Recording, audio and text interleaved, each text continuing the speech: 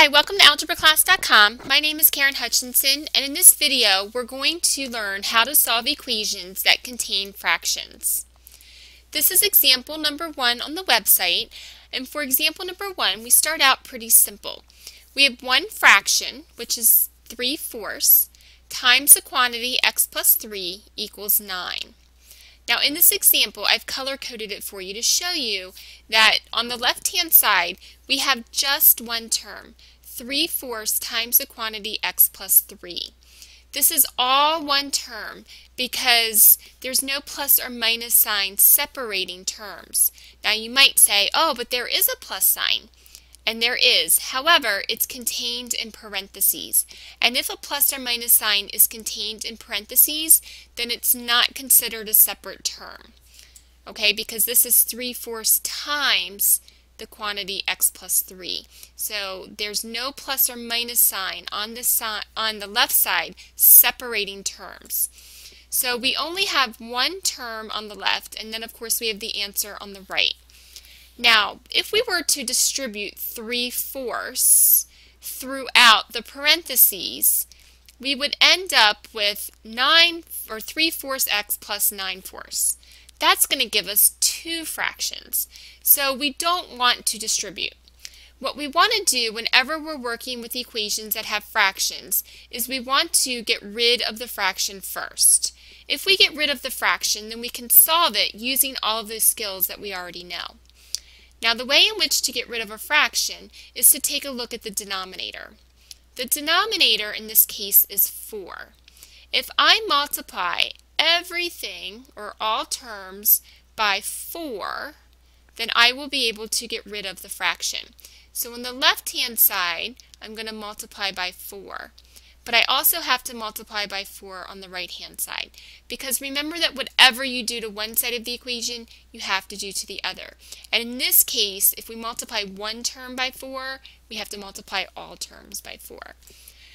So the beauty of multiplying by the denominator is that we can easily simplify. Because if you have the same number in the numerator and the denominator, they always simplify to 1. So 4 divided by 4 is 1. And then 1 times 3 is 3. So we're left with basically what's in the denominator. Now, if that confuses you, you can always multiply straight across. 4 times 3 is 12.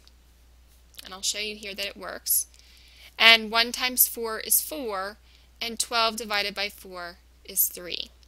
So again, the simple way to remember this is that if you have the same number in the numerator and the denominator, they simply cancel out. They simplify to 1. Okay? So we have 3 left, and then we have to keep the quantity x plus 3 in parentheses. And then on the right-hand side, we have 9 times 4, which is 36.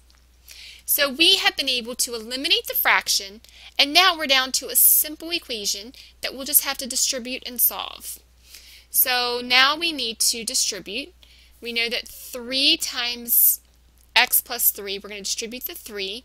So 3 times x is 3x, and then 3 times 3 is 9, and that equals 36. So now I'm down to a very simple two-step equation. So now I'm going to bring down the left-hand side, so 3x plus 9, and I know that I first need to get rid of the constant, which is 9, and since it's plus 9, I know that the opposite is to subtract 9.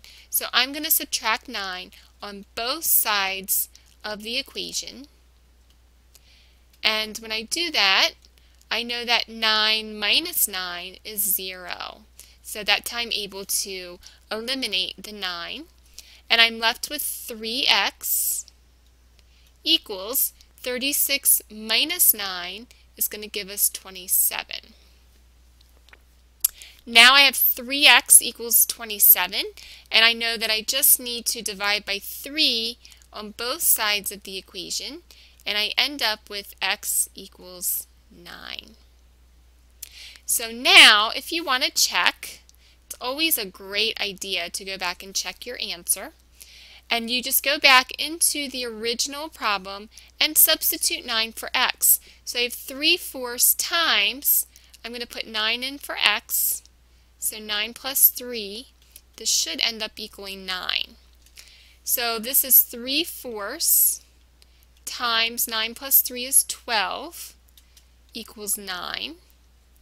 And I know that 3 times 12 is 36. And so 36 divided by 4 is equal to 9. So it works.